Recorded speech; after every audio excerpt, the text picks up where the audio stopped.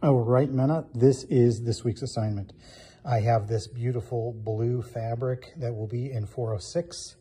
It's nice and shimmery. You're going to set up your shot so you don't see this edge here. And that edge there is going to fall off the back of the table in 406. This edge can be your pretend shoreline. You could use some brown paper to kind of create that shoreline. And you're going to use these 4 rods. There are 4 rods in total, but there's 3 different sizes. So we've got the small, which goes here in a very sort of one-handed, crazy way. But you're going to preset it, you know. You're going to kind of set these rods up spaced. And then you're going to tape the front of this and not see the tape. Actually, you can't tape the front, but you're going to have to tape it down somewhere, like in the front or in the back.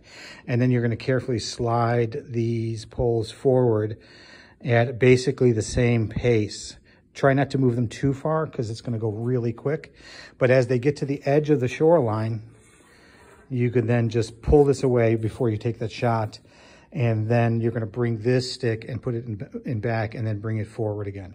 So you have 4 of these that kind of cycle through. And I'll put some cellophane in there if you want to do some faux froth for the edge of the waves as it crashes to the shore. But you're going to have to tack this down somewhere where you can still have access to getting under the fabric and going forward. All right. So I'm going to try to get a better stand in there, but you're going to kind of keep shooting it kind of in a low angle like so. Let me know if you have any questions. This stuff will be in 406.